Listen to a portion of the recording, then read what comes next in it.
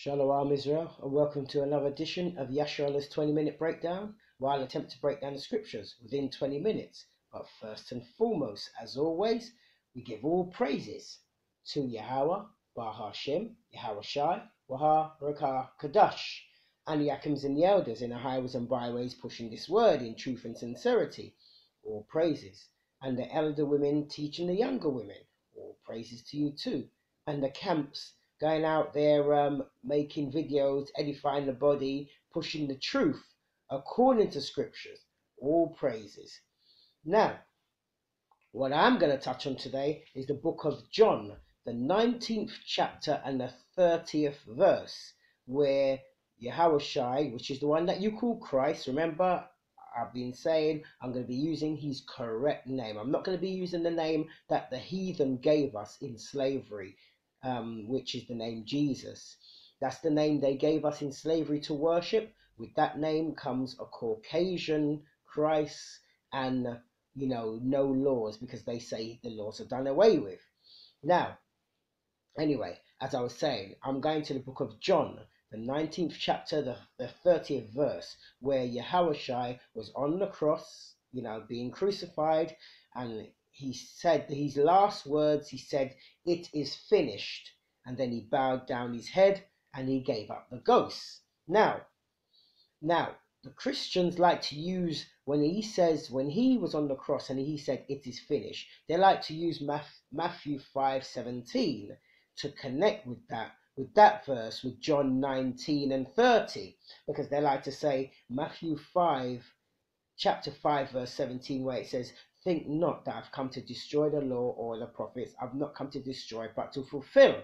Now, they use that verse now in John 19:30. When he says it is finished, they're saying, he fulfilled the law. That's what they say. And that's what they use Matthew 5:17 to say he fulfilled the law, to say we no longer have to keep the law because he fulfilled the law. And then in John 19:30, where he says it is finished and he bowed down his head and he gave up the ghost, meaning he died at that point. They're trying to say, that's it, the laws are done away with because he said it is finished, everything's finished. What they don't realize, what he is actually saying when he's on the cross, when he says it is finished, he is saying he has finished his Father's work, that what he was sent to do in the flesh, that's what he's finished. And I'm going to prove that in the scriptures to show you that's what he's talking about when he says it is finished. Because you look at this, right?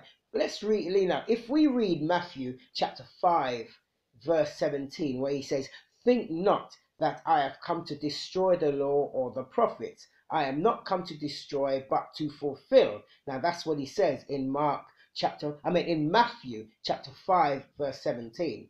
Now people use that when he says I've not come to destroy but to fulfill. They try to say, see, he fulfilled the law, but he doesn't say that. He says, "Think not that I have come to destroy the law." So he says, "Think not that I've come to destroy the law. I haven't come to do away with the law." And he says, "All the prophets." Now that's one thing people miss when he says all the prophets. Now why does he say all the prophets? Because the prophets spoke many things, and they also, a lot of them said the law would endure forever and so forth.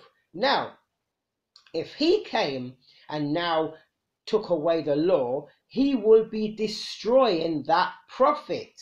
But remember in Matthew 5 verse 17, he says, "Think not." So he said, don't think I've come to destroy the law or the prophets. So he's not come to destroy the law, to do away with the law, or he's not come to do away with anything the prophets had said. What he's come to is fulfill what the prophets had said. That's what he's come to do, is fulfill what the prophets had said. Because, watch this, right?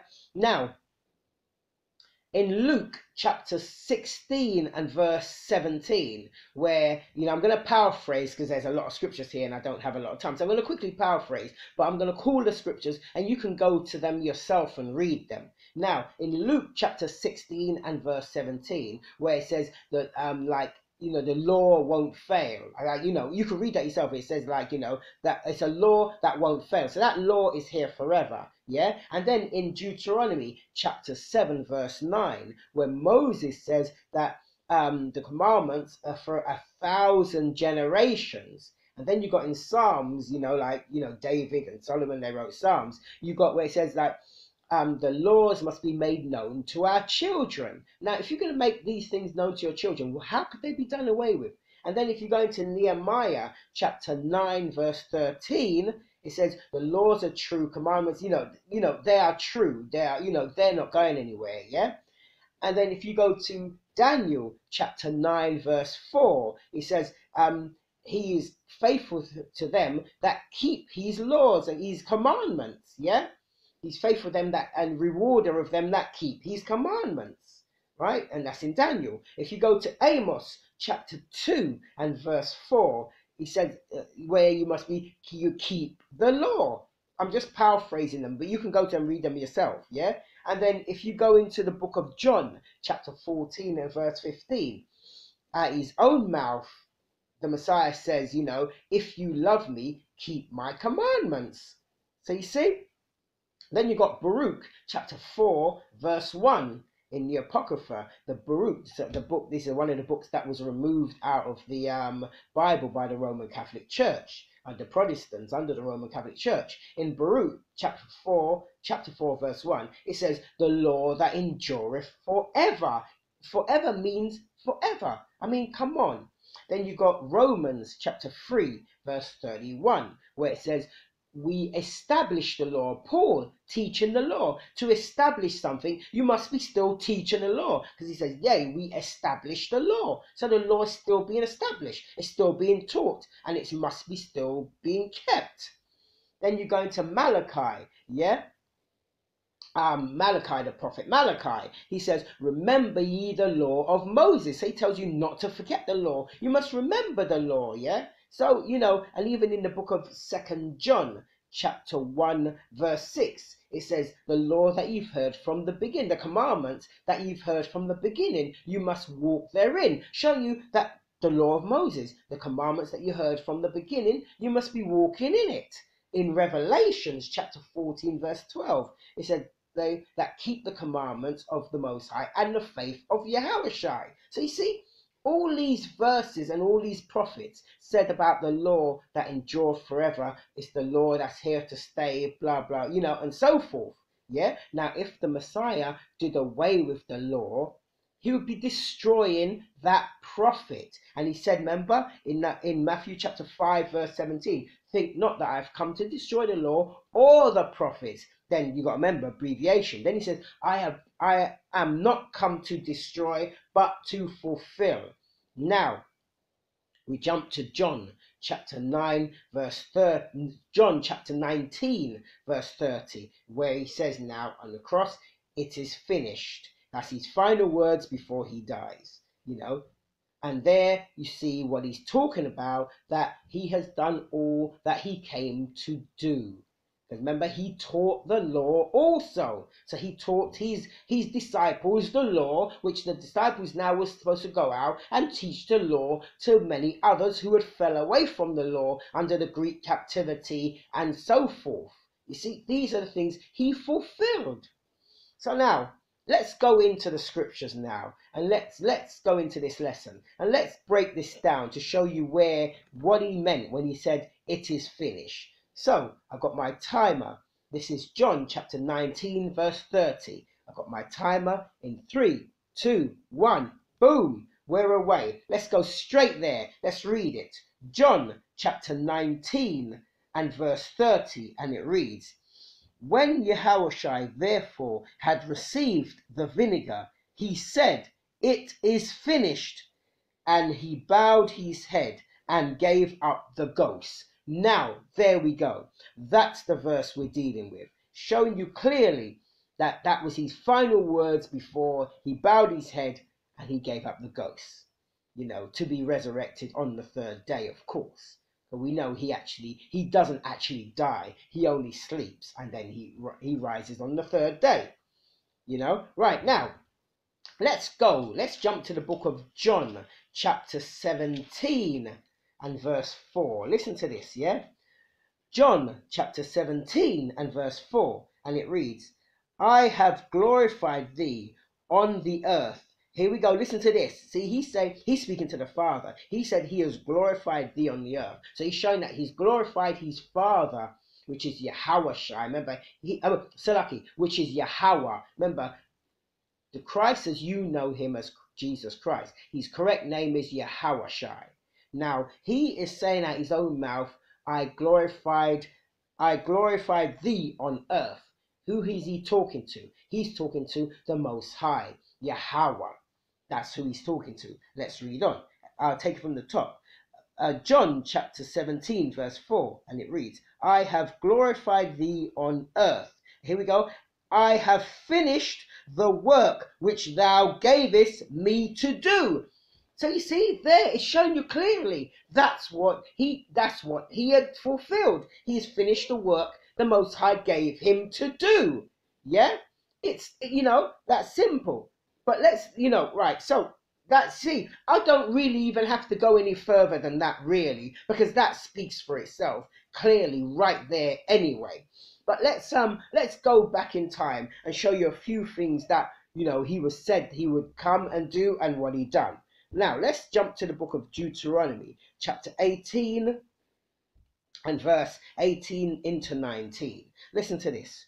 Deuteronomy, chapter 18, verse 18, and it reads, I will raise them up a prophet from among their brethren, like unto thee, and will put my words in his mouth, and he shall speak unto them all that I shall command him. That's the prophecy of Yahushua coming, raised up from amongst his brethren. Remember, he was from the tribe of Judah. He was an Israelite, yeah?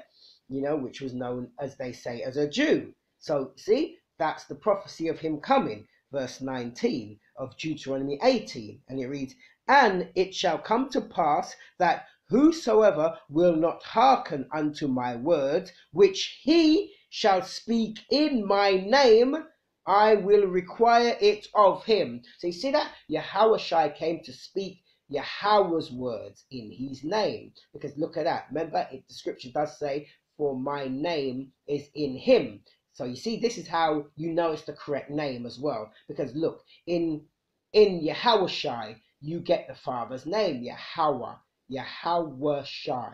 And the Father's name, Yahweh. You see, you get the Son's name is in the Father's name. So you see, the Father's name is in the Son's name. So that's what I meant to say. So you see, the Father's name is in the Son's name. So you see, you cannot say the Son's name without first saying the Father's name. That's the point. Yahweh Shai, Yahweh Shai. So you can't say the Son's name without saying the Father's name first. You see that?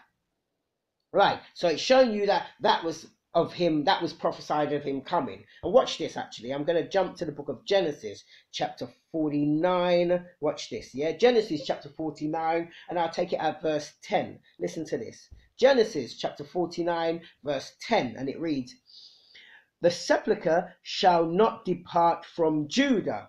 Listen to this. Nor a lawgiver. See that? Nor a lawgiver won't depart from Judah, nor a lawgiver. Who was that lawgiver that came from Judah? Yahushua, the one you call Christ, yeah? From between, I'll take from the top again. Genesis chapter 49, verse 10. The sepulchre shall not depart from Judah, nor a lawgiver from between his feet, until Shiloh come. And unto him shall the gathering of the people be. Listen to this, yeah? I'm gonna jump down to verse 12, yeah? 49, Genesis 49, and I'll jump down to verse 12, and it reads, his eyes shall be red with wine, and his teeth white with milk. So now, see that his eyes shall be red with wine. We know that the first miracle Yahushua did was turn water to wine. But we know, if you go to Revelation chapter 14 and verse 8, we know that wine is much doctrine, the pure and the, untainted, undiluted doctrine and understanding. So we know that's what that wine really represents. And then remember, it does say in that verse, his teeth shall be white with milk. Now, if you go to the book of 1 Peter chapter 2 verse 2, showing you that milk it shall be white with is the first principles, the laws, the first principles, which is the first 5 books of Moses, because that's the milk of the word. So he will know the laws unfathomably like the back of his hand. So that's what that's showing you, yeah, that he would know the laws, and he never transgressed any of the laws. Yeah, just wanted to get that in. Now let's jump now back to Matthew. Let's jump up to Matthew chapter 1 verse 21. These are all things that, remember, he said it was finished in John chapter 19 verse 30. So these are all things that was pertaining to him that he came and fulfilled. Watch this. Matthew chapter 1 verse 21, and it reads, "And she shall bring forth a son." The she is Mary, yeah? "And she shall bring forth a son, and thou shalt call his name Yahushua, for he shall save his people from their sins." And that's another thing he fulfilled, because he came now where he came with grace. So where before the children of Israel were being put to death when they broke certain laws, because remember, sin is the transgression of the law. So when they broke certain laws, there were some laws you couldn't use animal sacrifice for, so your blood had to be spilled. Now Yahushua came to give you grace, meaning now you can repent, so you wouldn't be put to death. You can acknowledge your sin, acknowledge your transgression, that yes, I've broken the laws, and then you try to do better and you repent. So you turn from breaking the laws into keeping the laws, so you try to do it better. So that's how he saved these people. He saved them from death, because from death, now they weren't being put to death. They can repent, change from their old ways and renew their mind and try to keep the laws. That's, what he fulfilled also. Now watch this. I'm going to jump to the book of John. Let's get through this quick as we can. John chapter 1 verse 14. Listen to this. John chapter 1 verse 14, and it reads, "And the word was made flesh." See, he is the word. Yahushua, the one you call Christ, he is the word, and it was made flesh. Listen to this. "And dwelt among us, and we beheld his glory." So we beheld all the glory of the things that he did. "The glory of the only begotten of the Father." Yeah, let me read that again fluently. John chapter 1 verse 14. "And the word was made flesh and dwelt among us, and we beheld his glory, the glory as of the only begotten of the Father." Here we go. Full of grace and truth. You see that? Now that's just what I was explaining earlier. Full of grace. He came with grace, so we don't have to be we no longer being put to death for breaking the laws. And full of grace and truth. What are the truth? The laws. He came with all the true laws, yeah? And I'll show you that the truth is the laws. Let's quickly jump to Psalms. Actually, before I jump to Psalms to show you that, let me just go back into John. I'm just going to read verse 17, actually, of the same chapter. Watch this. John chapter 1, verse 17 now. Listen to this, and it reads, "For the law was given by Moses, but grace and truth came by Yahushua." So I just want to show you that where it said in verse 14, in John chapter 1, verse 14, he came full of grace and truth. And then verse 17 of the same chapter showing you that Yahushua, yeah, but grace and truth came by Yahushua. Now let's show you what the truth. We know grace, he brought grace, so we were no longer being put to death for breaking the laws. We can now turn from it and keep them, try to do it better each time. If the time you fall, you don't stay fallen, you get back up and you brush yourself off.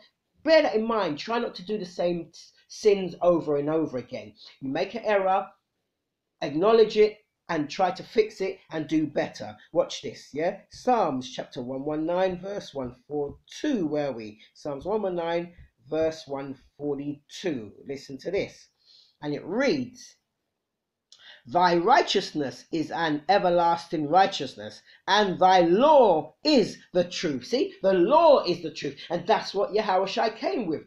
grace and truth. He came with, like, so you don't be put to death for breaking the laws, but he came teaching the laws, yeah, also, yeah.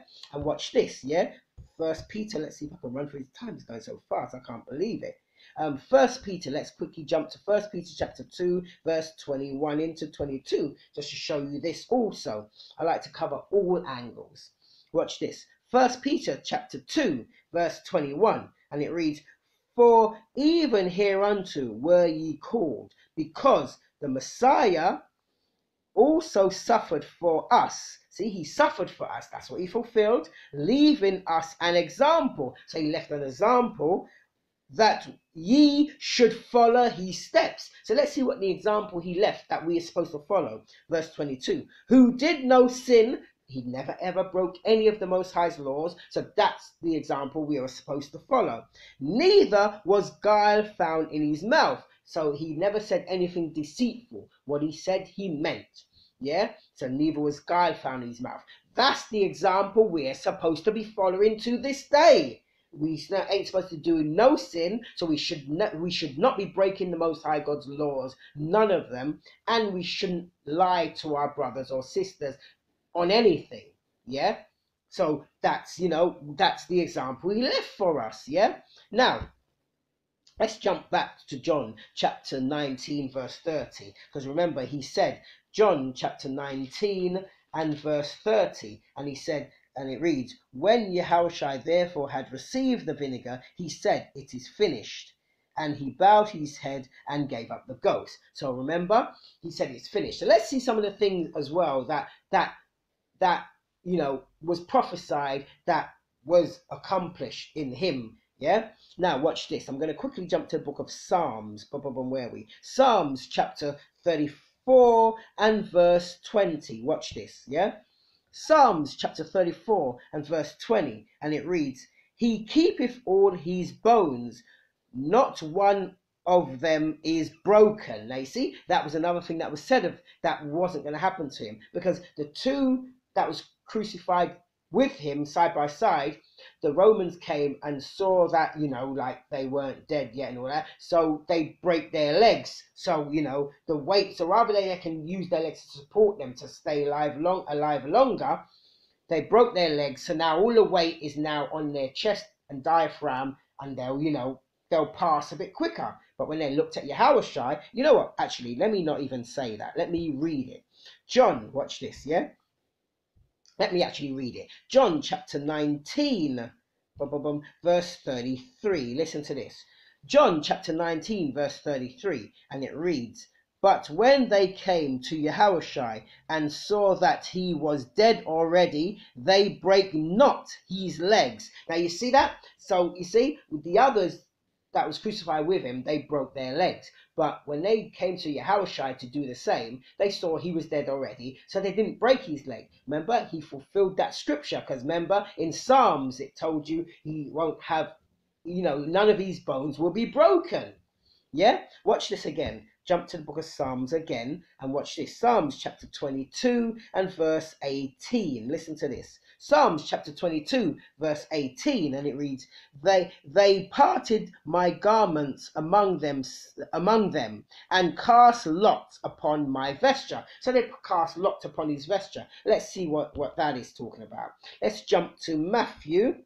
Watch this. Matthew chapter 27 and verse 35. Listen to this. Matthew chapter 27 and verse 35, and it reads, "And they crucified him, and parted his garments, cast lots, that it might be fulfilled which was spoken by the prophet.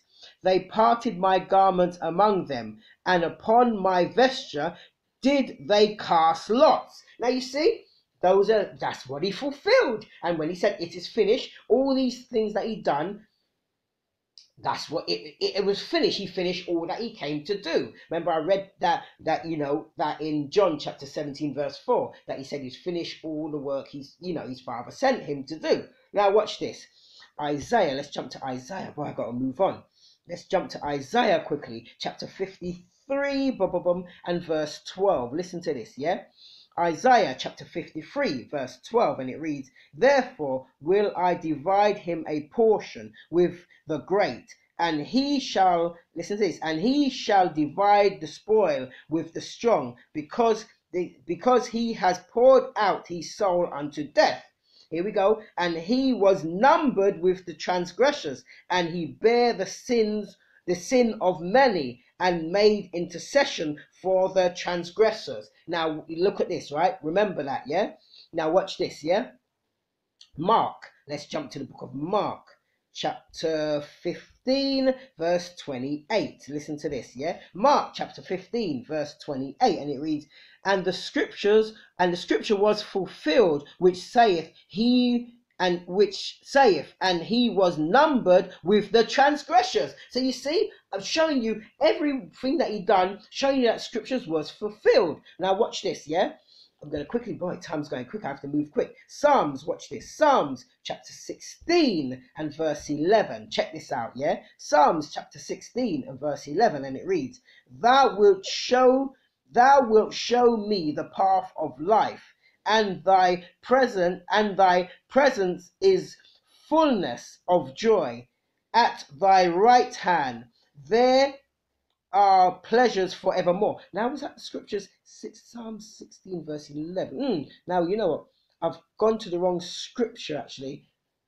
I've just gone to the wrong scripture.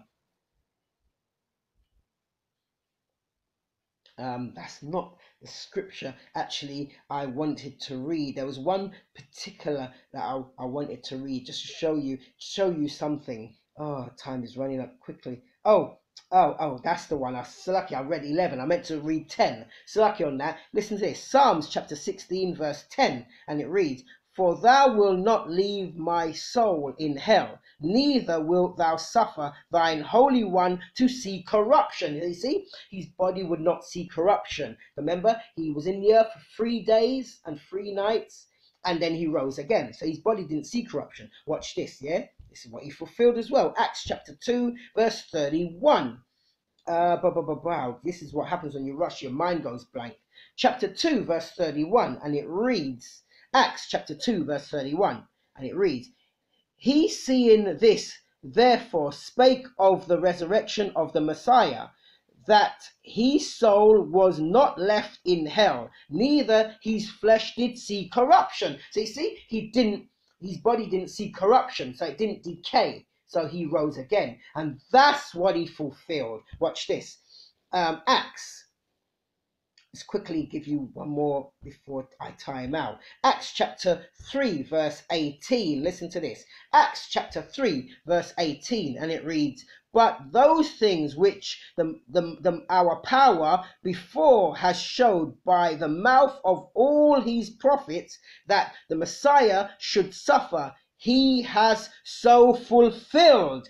Now there we have it. So showing you he fulfilled everything that he was sent to do. And that's why he says this. I'll give you this one more time again.